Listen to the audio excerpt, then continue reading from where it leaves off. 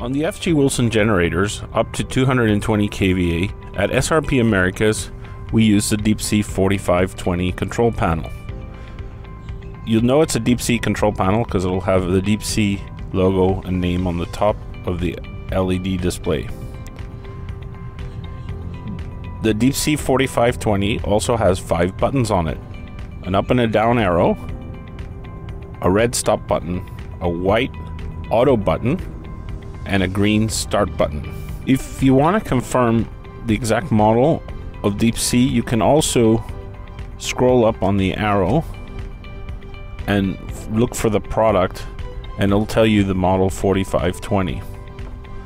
You can use the arrow to scroll down on the menu to get back to the home menu. Right now, the generator is in stop mode. We know this for 2 reasons. One is the little light above the button is lit. Each button has a little light and it'll tell you the position it's in. But also on the display we can see the icon for the stop button. Wanting to start the generator just manually, you would press the green start button.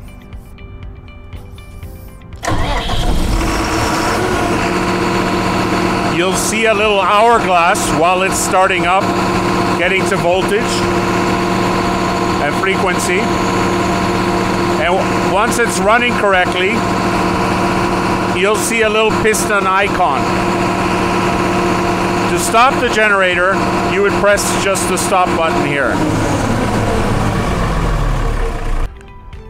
Make sure after you've been using the generator in manual or start mode that you put it back into auto mode if you want it to start and stop automatically in case of a power failure.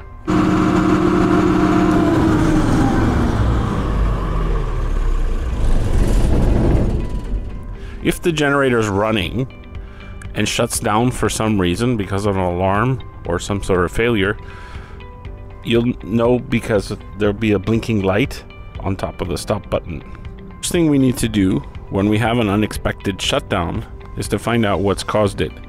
In this particular case, we'll look on the display and see that someone's pressed the emergency stop button either on the outside of the canopy or on the panel below.